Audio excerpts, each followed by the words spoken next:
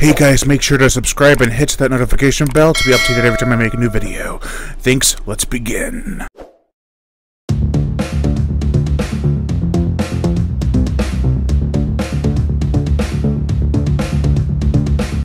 Look at me, I'm glowing! Hey guys, welcome back to the channel. My name is Brian and I am the Horror Show host. And today, I took a look at an asylum film I was actually kind of interested in checking out. I was like, oh, that looks kind of cool.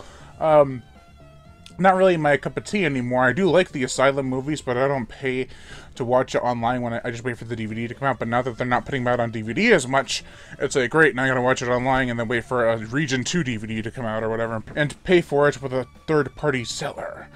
Anyway, the movie I watched today was Triassic Hunt.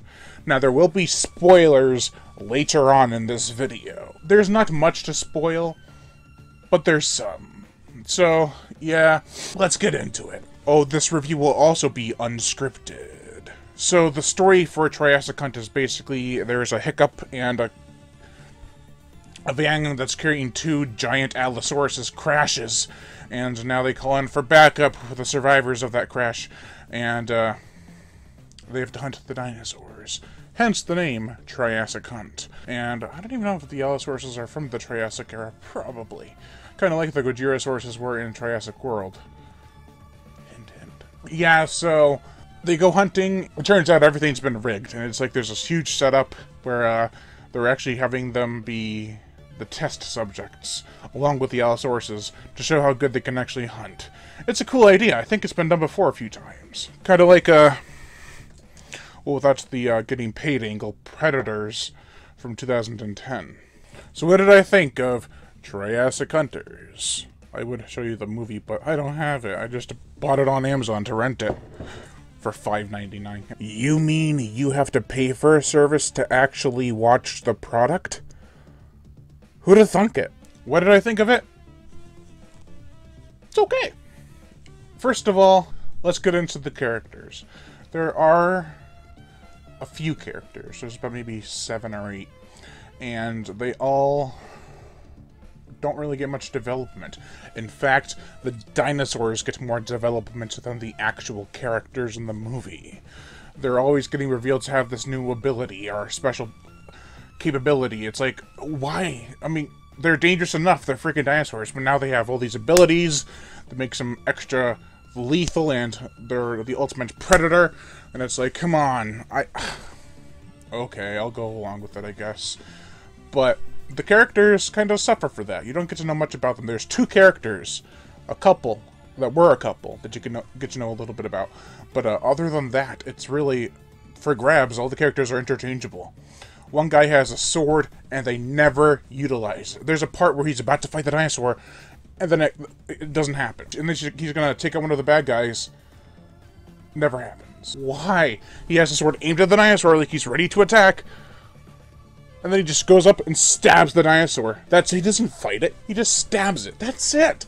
You don't get to see him do combat with the dinosaur like the Predator and Predators fighting off, what's his name? The Yakuza guy. I forgot what his name was, but he fought the Predator, and this one he doesn't fight the dinosaur. He just runs up and jabs at it. Something you shouldn't do, but something that could fight back with claws or other bladed weapons. Not a smart move. Another thing that kind of annoyed me, around 50 minutes in, I was like, okay, maybe someone's gonna die now. There's one kill in the beginning, and then you wait until an hour and 6 minutes into the film until the next kill. I was getting bored. It was very tedious. Like, people, oh, this guy's gonna die now, or, oh man, this is gonna suck because I kind of like this character even though I don't know nothing about him. Oh no, they're not gonna die. We're gonna have to wait. And then when the first person dies, there's no blood.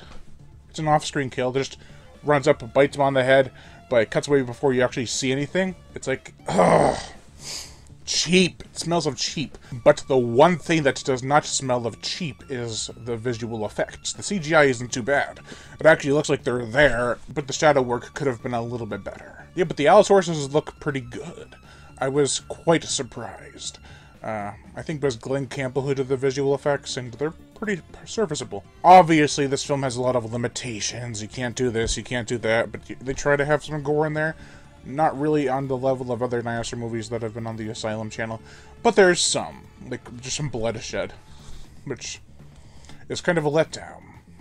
I was expecting Triassic Hunt, blood everywhere, fighting the dinosaurs to the bitter end. No.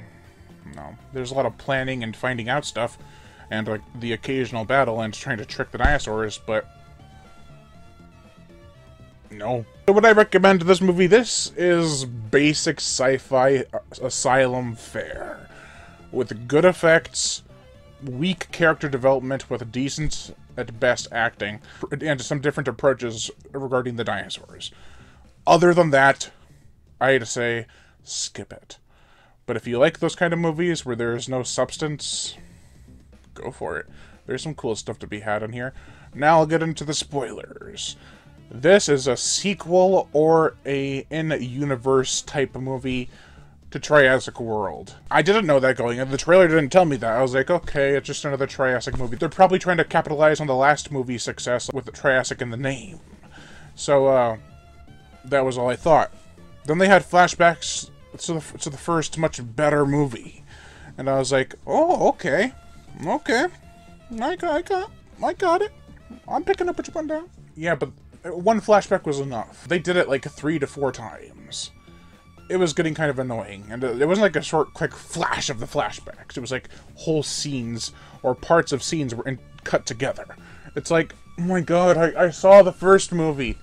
And so then they introduce a new character who is never brought up or seen in the movie unless you included the flashback. And she wasn't in the first one. They just say she's some random scientist who disappeared and was causing all these problems for the company called the Triassic. And it's seen that her cigarette was on the ground, like they allude to it that she smokes, and there was a cigarette outside the room, so maybe she was there. But she's never in the movie. And, like, in the actual current time in the plot. That was aggravating. They just kind of ended it like, I'm just gonna watch the sunrise. Or sunset. And they don't elaborate on it. I was kind of pissed. I was like, okay, you built up this character that was never in the first movie, but you say she was there. Okay, I'll buy it. What, you're not even gonna do anything with her? What's up with that? Oh, and the thing with the dinosaurs, in the last movie, Triassic World, they were like, oh, well, they're as smart as a human. Now in this one, they find out that the comm signal, like the radio receptor, whatever you call it, is embedded in the dinosaurs, and then they can actually understand what they were saying through the comms. It's like, okay, now they can understand English. And what it means. Woof! I was like, what? That's cool, but it's really pushing it. Like, as smart as a human, okay, that's been done with other creatures before, even back in, like, the 90s with the Deep Blue Sea. But now it's like, they can understand what you're saying. Like, I can understand if they understand your gestures, or your, what your face looks like, how, if you're angry or happy. It's like, oh yeah, well, I can understand that you can see what we're feeling, or about to do. But not what we're saying. That's, like, next level bullcrap. I mean, it was cool when it first happened, when they announced it, and I'm like, oh, that's kind of cool. Oh, stupid. Quickly, I was like, that was kind of too far. And I know, it would have been just another run-of-the-mill dinosaur movie if they didn't have that. And they have it, but they don't elaborate on it. Like, it happens, they find out about it once. That they can understand what they're saying, they've been listening in on their comms. And, then they start talking on their comms still, and the dinosaurs don't seem to, they seem to have forgotten everything that they established. Like, oh, the dinosaurs can hear us over the radio. Okay. But then they keep on talking over the radio, and they keep on making these plans, and the dinosaurs are aloof to the whole thing. It's like, what? You just established that they can understand you. Now they can't understand you? Oh my god. And there was a couple shots I was kind of annoyed with. There's one where they had a shot earlier of the girl running up the stairs and the guy running out the other way to distract the dinosaurs. They used that shot again, but it was supposed to be her and him running up the stairs. It's like, well, you couldn't even just shoot them going up the stairs. Like, literally. Literally. It would have taken you an hour at most. Not even. But they just didn't have it. And they're like, oh, well, how are we going to know they went up the stairs? Because you told us they're going up to the top of the roof. Oh! This movie is aggravating. I wouldn't have been as angry if they had character development and gore, but they don't. They do not have any of that. Except for maybe a hint of character development and some bloodshed. I don't know. If you want to watch it for the visual effects, go for it. By all means. But if you want to watch it for a well-written story that stays within its own continuity and established rules, has... Yeah, that's another thing. The continuity is shit. Like, in the first movie, it ends with a black girl. She survives, and she's holding one of the Gojirasaurus's eggs, and that never comes up. She never comes up. This other girl does, but she's never even seen in the movie, so what's the point? I don't know. The Gojirasauruses are not even in this movie. It's just all about the Allosauruses. Yeah, so that's going to do it for this video, guys. I'm getting pretty aggravated just talking about this movie. I watched it, and I was like, oh, it's engaging, and I was like, that movie kind of sucked. But anyways, check it out if you want to. I'm not telling you not to. If you like seeing dinosaurs that actually look kind of cool and realistic in some capacity, I'm not stopping you. I can't stop you. It's up to you if you want to watch this movie.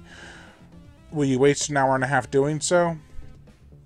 There are worse movies out there. For sure. Way worse. And I'm talking movies with character development and gore that just are worse than this movie. Because it was handled really poorly. So there's a dislike towards it. But this one, it's run-of-the-mill asylum fare. So thank you all for watching, and Lion Brian Gatto, the horror show host. Make sure to like, comment on, as well as share this video. Like my Facebook fan page and support me on Patreon, or even $1 a month will help keep this channel going on strong, and I'd greatly appreciate it. Plus, you get access to body counts and other music videos that you can't get on YouTube because of copyright and age restriction. Also, hits that notification bell to be notified every time I make a new video. And as always, subscribe.